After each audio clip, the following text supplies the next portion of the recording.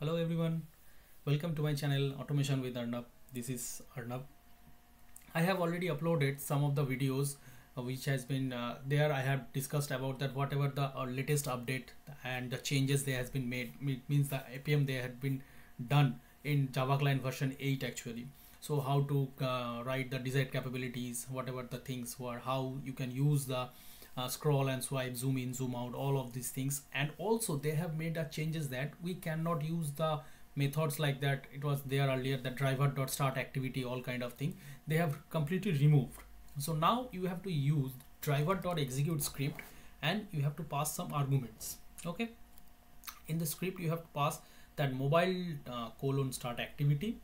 Okay, so this one, and after that you have to pass the immutable dot off and then two things, key and value. Okay, from where I got these things, so I'll share this link with you guys. This is the official Appium documentation actually for UI Automata 2 driver. Actually when we are calling this one mobile colon start activity, it is actually invokes this ADB command actually to start the activity. Okay, and there are so many arguments. You can see that these arguments are present, that intent, user, wait, stop, windowing, mobile. Okay, and all the details are present actually.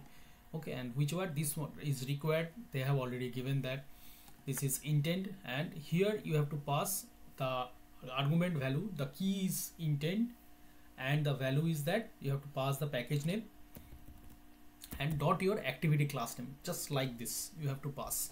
Okay, so same process I have followed here.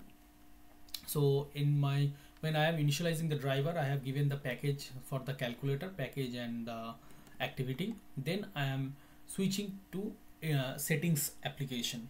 Okay, like this I have given the keys as an intent, just like mentioned in this documentation, intent, and the app package and dot app activity class name, just like they have mentioned your activity class name. Okay, so using this one you can call, you can switching between two applications. Okay, let's run this code.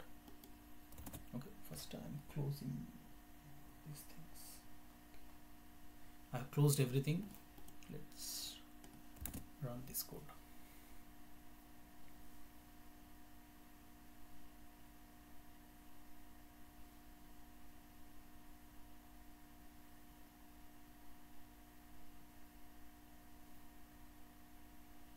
You can say that first they open the application calculator, then they switch to settings.